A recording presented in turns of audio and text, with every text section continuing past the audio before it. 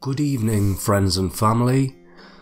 You're listening to Dr. Henley, and today I'm going to talk to you about the very unknown, so-called invisible disability, the neurotypical syndrome. Now, for anybody who doesn't really understand what neurotypical syndrome is, today I'm going to run you through some of the more early to late development markers of the neurotypical syndrome.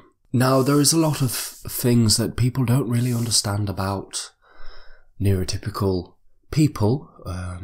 We usually refer to them as Aspies, and there are a lot of difficulties that come with neurotypical children. There is some debate about in the community about whether there are different levels of being a neurotypical, and they all represent and define as very simple but important distinguishable attributes in the human mind. So today I'm going to give you a little bit of a breakdown on the type of things that you'll be looking out for when you believe that your child may be suffering from the neurotypical illness. I have a list of documents here to give you an idea of the type of things that you can look for.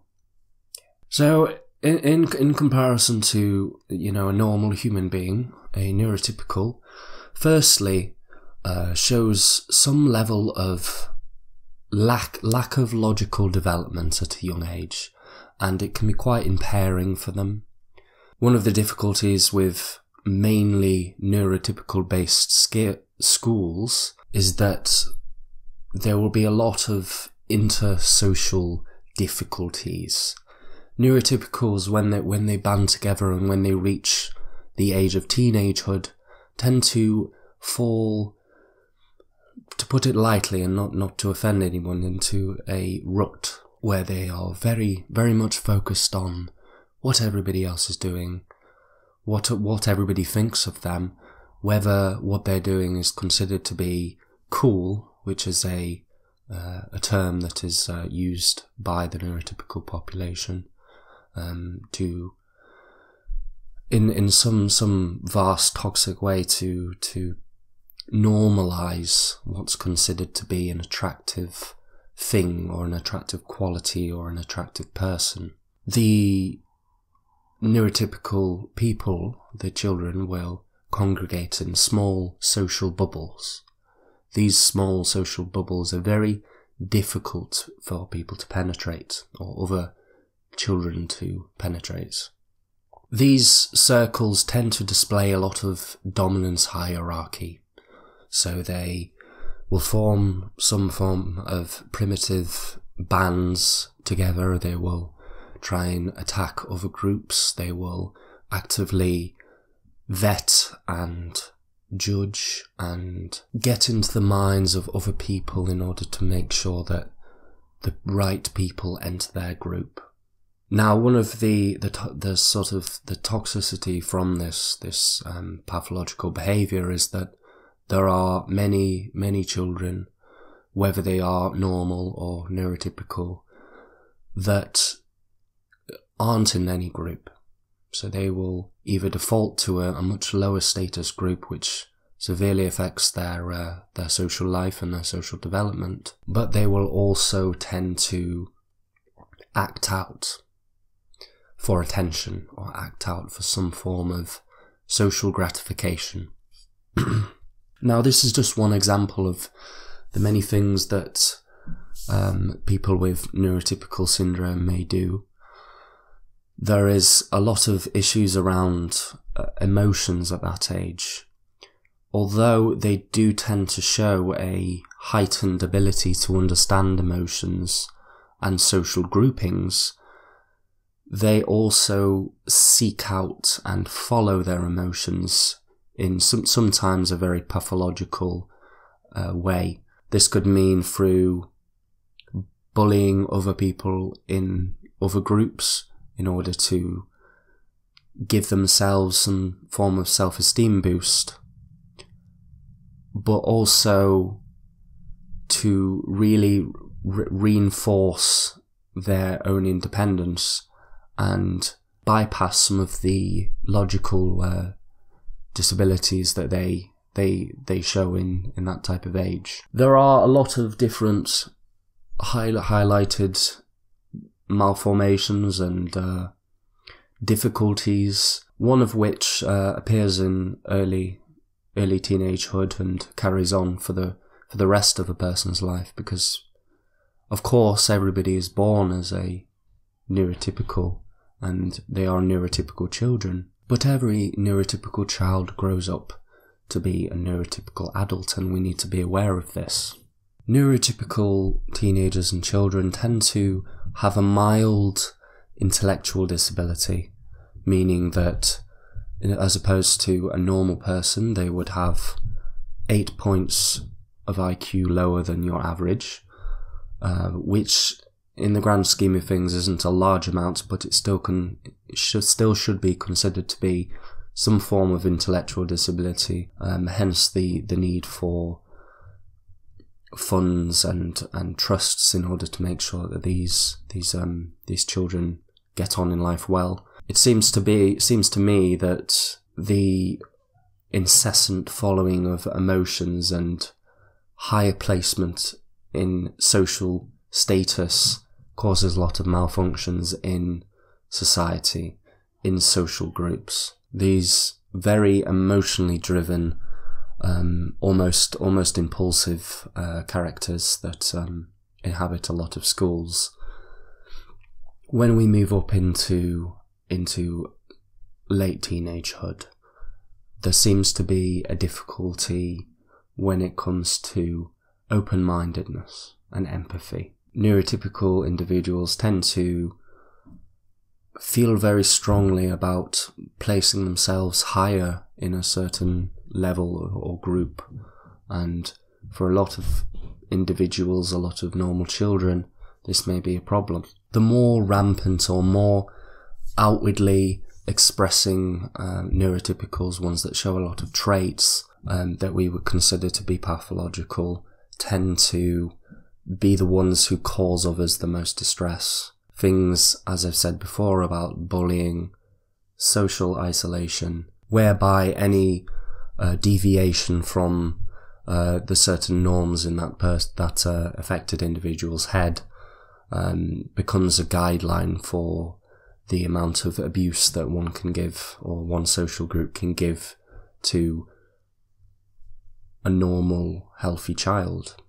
Of course, it's more founded in logic in our society that people will go about their life picking up on certain individual things, certain interests, in order to work on things that they enjoy, whereas the neurotypical person tends to go through a lot of cycles of difficulty because they feel the need to go for the most appropriate and most normative way of living, and henceforth they will bash and they will try and pick out those people whose interests are most unlike their own. In adulthood, the neurotypical disability, this sort of hidden disability, as we like to call it, tends to affect lives in a very negative way. It makes them specifically, not of course not all of them, but it makes them specifically difficult to work with. They tend to have a lower attention span, which can make it difficult for them to focus on topics of interest, which I know is something that many of us find quite normal and easy, but we have to be very considerate of this.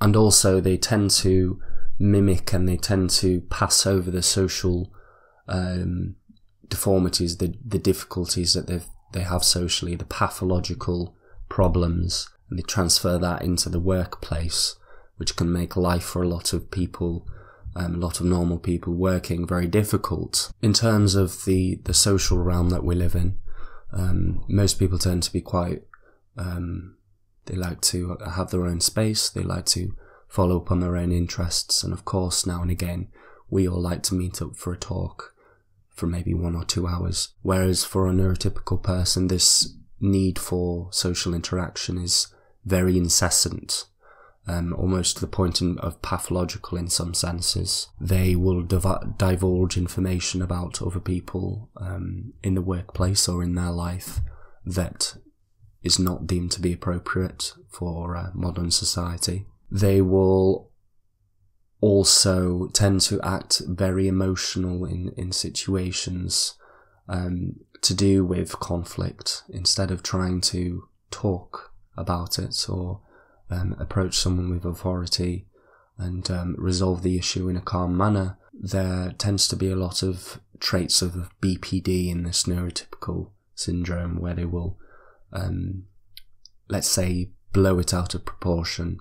Despite the logical and directness of normal people, they find it very difficult to handle. Now, this tends in our society to isolate them. Of course, in the typical neurotypical schools, they thrive in this behaviour.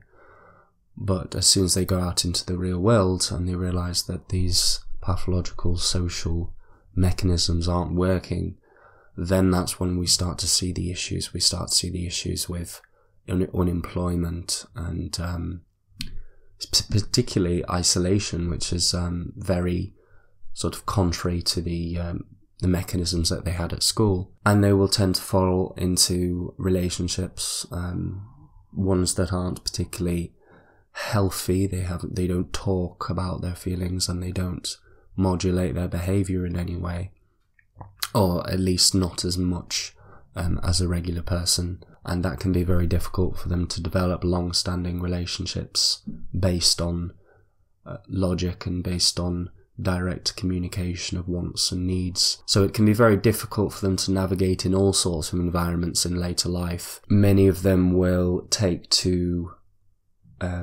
consuming legal highs, such as alcohol. This alcohol can, of course, enhance, which is particularly bad because it can enhance the already emotional, already overly social mind of the neurotypical. Of course, it's different to when a normal person would consume alcohol. Probably make them a little bit more relaxed. That's why people do it. But for them, the addiction starts from the effects on their social life. And this is, of course, not a all-consuming statement for every single neurotypical people. I've seen a lot of people come into my practice and talk about the struggles of it, and behind every neurotypical, behind every diagnosis of a neurotypical, there is another person inside that we can relate to. It's the nature of the disability and the nature of the difficulties and the traits that go along with it make it excessively hard to treat these individuals and bring them back to a more logical and thought-based and rational view that we all know that is important for healthy living.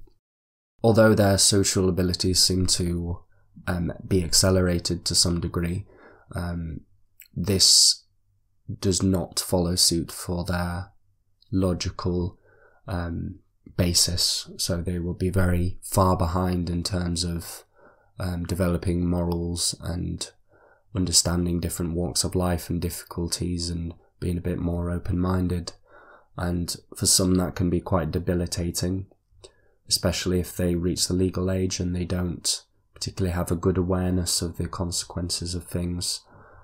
Obviously, a lot of normal people have a good idea of what does what and what dangers lie in something. But a group of neurotypicals together, they tend to exacerbate these sort of risk-taking, emotion-driven behaviours, and it can be very toxic for the person or people involved that get roped into this sort of social peer pressure, which is not really seen in regular society. There are a lot of difficulties about a neurotypical disorder, but I think with an open mind and an idea of trying to work out what's similar and what's different, we will be able to understand a little bit better what's going on in their heads. There seems to be a large precedent in patients that I've dealt with neurotypical disorder, that they don't really recognise these flaws. There seems to be a bit of a streamlined black and white approach to this, where if there is something that is considered to be mainstream, then it is therefore accepted as part of a culture.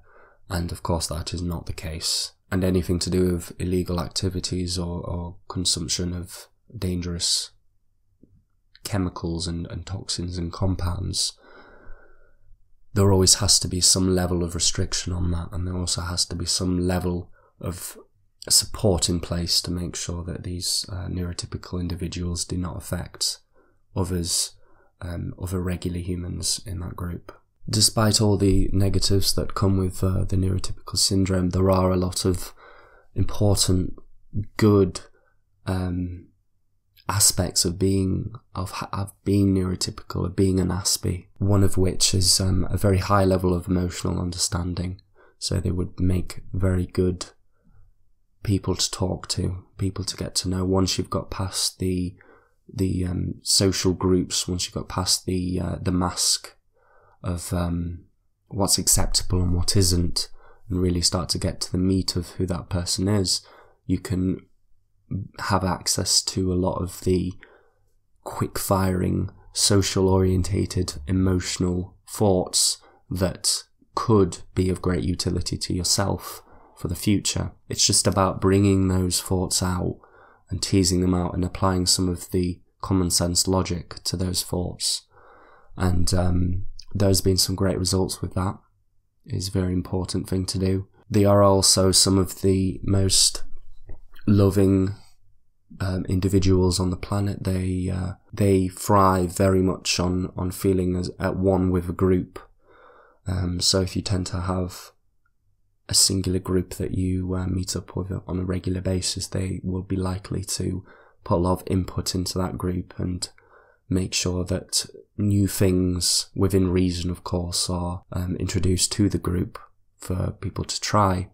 They have a tendency of adding a little bit more spice to a friendship or a relationship, with their tendency towards impulsivity, their tendency towards novel-seeking behaviour in a very, sometimes maybe in a pathological and brash way, but it can encourage other people in that friend group and in that relationship to try things that they would normally not consider, following their regular routine that we all follow. They also have an extraordinary capability for executive functioning, meaning that they are very good at making snap decisions about things and processing information at a remarkable speed. So that ability would be more suited for tasks that require a lot of organisation and management. We see a lot of people with neurotypical syndrome organising for events, putting on parties, bringing the communities together, so they can do a lot of good in society as long as the negatives of the disability are made up for and the things that affect other people in our society are minimised by proper education at a young age. I realise that there is not as much media attention on the neurotypical syndrome, and it's something that I very much strive to change and improve. We need a lot more awareness around neurotypical syndrome. We need people to understand neurotypicals, understand where they're coming from in order to be empathetic towards it. So providing that empathy towards them can sometimes be a little bit difficult. You'd have to expect that you would have to give more in the instance, more empathy in the instance in order to get a sufficient response from them. But there are a lot of things that we can talk about in future scientific talks, as I'm doing now. And if you want to see some more work by myself and read more about the neurotypical disorder, I would encourage you to look up the other videos on my YouTube channel to make sure that you are fully aware of what you need to do. Whether you're a parent, whether you're someone who's suffering from neurotypical syndrome, whether you are friends with someone or in a relationship with someone with neurotypical syndrome, it's always important to get up to date with these things and learn more personal and important understandings of the neurotypical syndrome, just for healthy living and proper integration of these people into our society. I hope that you found this useful, and I wish you all the best, and hope that I can talk to you again soon. Thank you.